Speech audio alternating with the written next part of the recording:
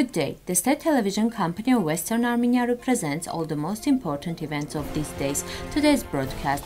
On the question of the Armenians of Western Armenia, the sons of Western Armenia, Martiros Zhamkochyan, Washington believes that a lasting peace between Eastern Armenia and Azerbaijan is possible. Vedant Patel. Eastern Armenia and Azerbaijan reaffirmed their loyalty to the Almaty Declaration that accordingly to each other's territorial integrity. The EU leadership continues to ignore the rights of the people of Artsakh.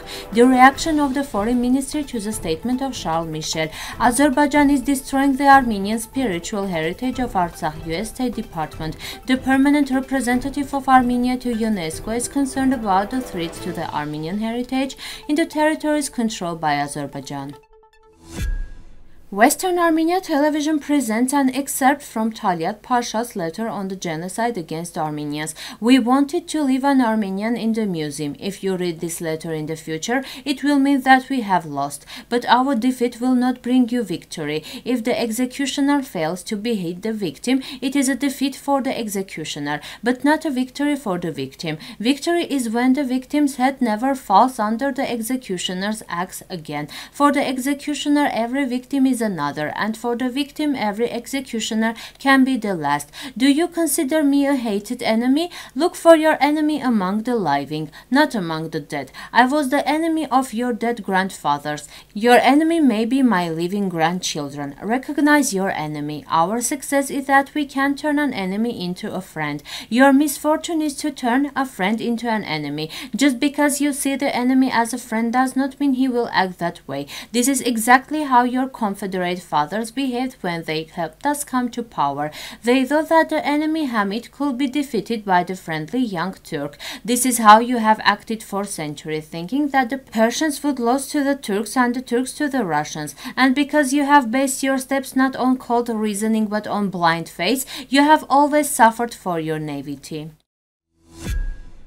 Martiros Zhamkochyan, a descendant of genocide survivors, was raised as Armenian from childhood. At the age of 12, he became a freedom fighter fighting for the liberation of Armenia. On June 9, 1981, he was assassinated in Geneva by a Turkish secret police officer working against the recognition of the genocide against Armenians and the Armenian question. From 1990, he participated in the Artsakh Liberation War. Zhamkochyan said in an interview that he was allowed to leave prison once on the occasion of his birthday. I wanted to be taken to the Armenian church in Geneva for the Holy Liturgy. I was handcuffed and taken in a large procession to the church, where the leaders of the Armenian Apostolic and Protestant churches were waiting for me at the door.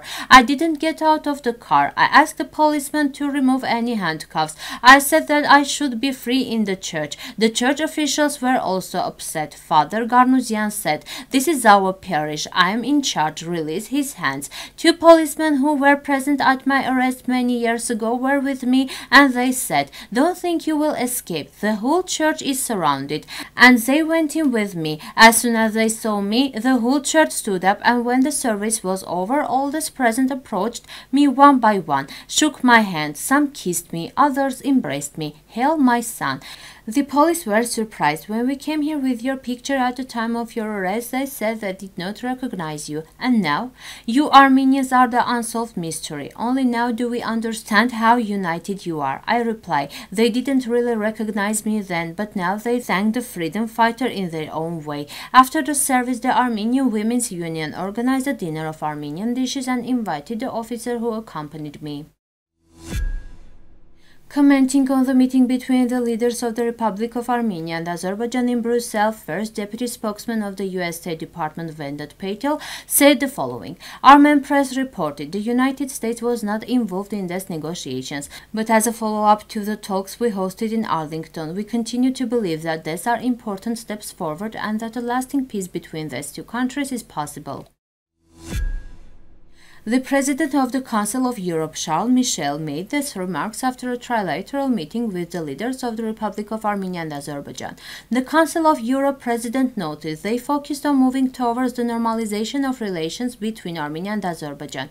The leaders shared the desire to build peace in the South Caucasus. I highly appreciate their joint efforts. We reviewed together all the issues on the agenda. On the border issue, we reviewed the progress and next steps into the border demarcation. In this context, text, the leaders agreed to resume bilateral talks on border issues. The leaders confirmed their firm commitment to the 1991 Almaty Declaration and the territorial integrity of the Republic of Armenia and Azerbaijan. The final demarcation of the border will be decided through negotiations. Referring to the above statement, the government of Western Armenia would like to remind once again that the Azerbaijani state did not occupy Artsakh and Nakhichevan, which were part of Western Armenia at the time of its establishment. Speaking of the fact that Mr. Charles Michel may not be aware of our legal case, we would like to draw your attention to the fact that the indigenous Armenian people of Artsakh, which gained its independence within Armenia in 1920 on the basis of the Sevres Treaty, had already declared in 1991.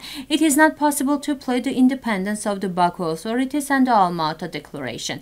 A decisive role in determining the borders between the Armenian state and the Baku authorities must also take into account the decades of massacre in this region, which have changed the demographic structure of the region. We urge all international courts to look first at the real legal facts and to make statements only on legal grounds.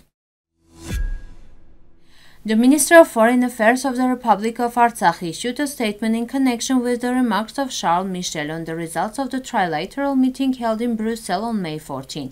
In particular, the statement reads as follows. On May 14, Charles Michel, President of the Council of Europe, made statements to the press on the results of trilateral meeting with Prime Minister of the Republic of Armenia Nikol Pashinyan and President of Azerbaijan Ilham Aliyev. Both the general content of the statement and its individual provisions show that the European Union leadership continues to disregard the legitimate rights and interests of the people of Artsakh.